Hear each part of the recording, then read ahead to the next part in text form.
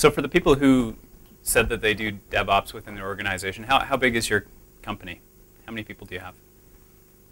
The dev team, DevOps team, or the entire company? Well, at least within, yeah, let's say within the DevOps, do you have a dedicated DevOps team, or you have a product team that contains operations people? So we don't have a formal DevOps, but we have a group of people from dev and operations who work together very closely to build tools and do this. So that dev and operations team put together would be about 100 people. Okay, wow.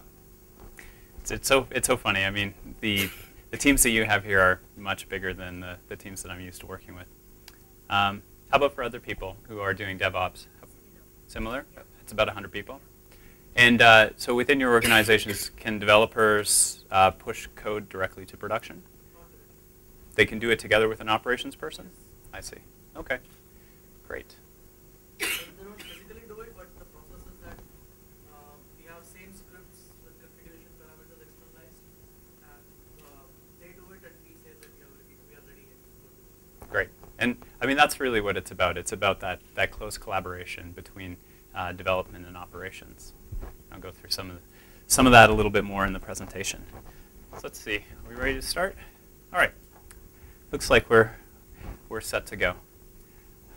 So first off, just a quick introduction in terms of who I am.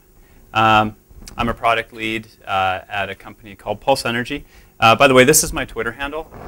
Generally, during the talks I've been giving, I've been asking people to please tweet about anything that you find of interest during the talk. I'd love to get your feedback, and I'll try and respond to any of the questions that are raised over Twitter. So this is the company that I work for, and a lot of the practices that I'm going to talk about are based on my specific experience.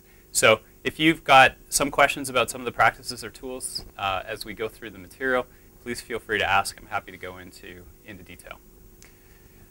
So yes, we do DevOps within my organization. But just a disclaimer for me personally, as it seems like is true for most of the room, I'm definitely more on the development side than on the operations side.